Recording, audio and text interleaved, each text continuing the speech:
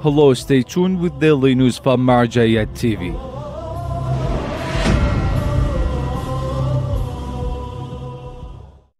Daily meetings of Grand Ayatollah Shirazi.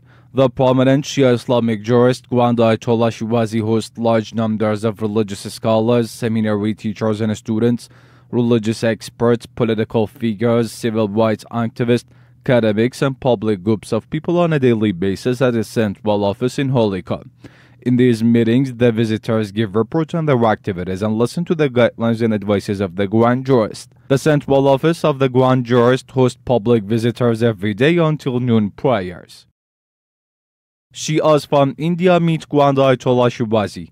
Over the past few days, a group of Shia believers from India gathered at the central office of the Grand Ayatollah Shirazi and met with His Eminence in person.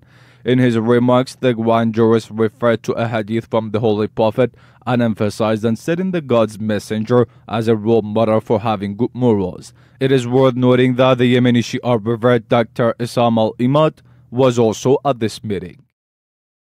Nonviolence Incorporation expresses concerns over humanitarian issues in Yemen. Nonviolence Incorporation, dependent to Imam Shirazi World Foundation, released a statement to express its deepest concern over the ongoing deadly campaign against the people of Yemen.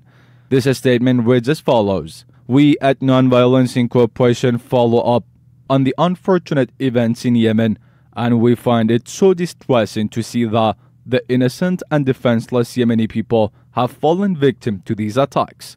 Nonviolence Incorporation is deeply concerned over the escalation of tensions and the expanding shadow of war in Yemen, which have taken as victim all groups of people. Hatred, vengeance, and death are the war souvenirs which inflict the oppressed Yemeni people with more losses and damages."